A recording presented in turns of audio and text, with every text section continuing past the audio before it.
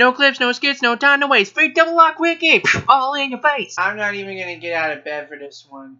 This is how I watched it. This is how I'm going to review it. The movie was bad. The review was good. He actually sat through it, which is obviously something I couldn't do. He backed it up with facts. He gave his own opinion, followed up by popular opinion and critical opinion. And he gave the movie the rightful shit that it deserves. So this review gets a pass.